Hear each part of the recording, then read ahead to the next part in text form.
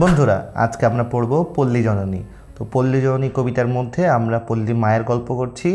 পল্লী মা এখানে খুব দরিদ্র মাতা।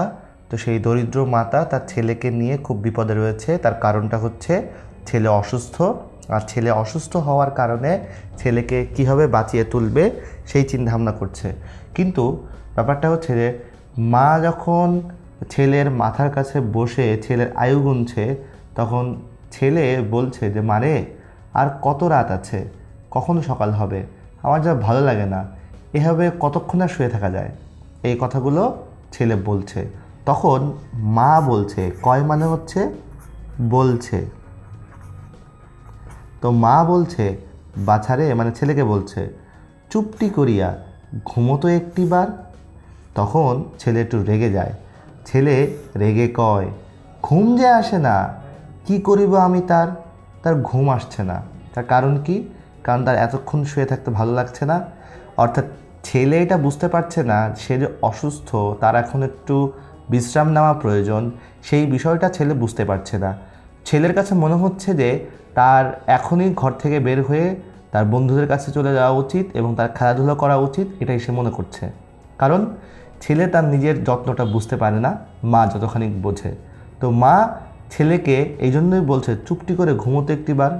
তখন মা কী করে? মা পাণ্ডুর গালে চুমো খায় মাতা। আচ্ছা, পাণ্ডুর গাল মানে কি? পাণ্ডুর গাল মানে হচ্ছে ফ্যাকাশে। আচ্ছা, ফ্যাকাশে মানে হচ্ছে একদম রক্ত নেই নেই ভাব। যেহেতু অসুস্থ এই জন্য গালটা একদম ফ্যাকাশে হয়ে আছে। তো সেই ফ্যাকাশে গালে মাথা কী করলো? চুমো খেলো এবং সারা গায়ে কী দিচ্ছে? দেয় হাত। সারা গায়ে হাত দিয়ে কী করছে? আদর করছে এবং মনে মনে ভাবছে পারে যদি বুকে যত স্নেহ আছে ঢেলে দেয় তারই সাথ।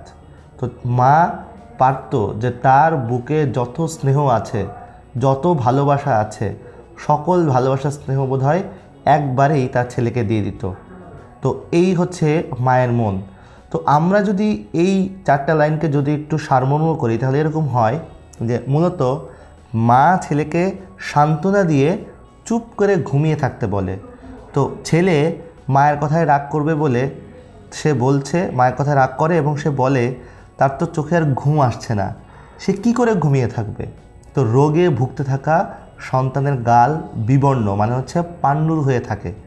তো সেই পাণ্ডুর হয়ে থাকা সেই গালেই মা আদর করে চুমো খায়।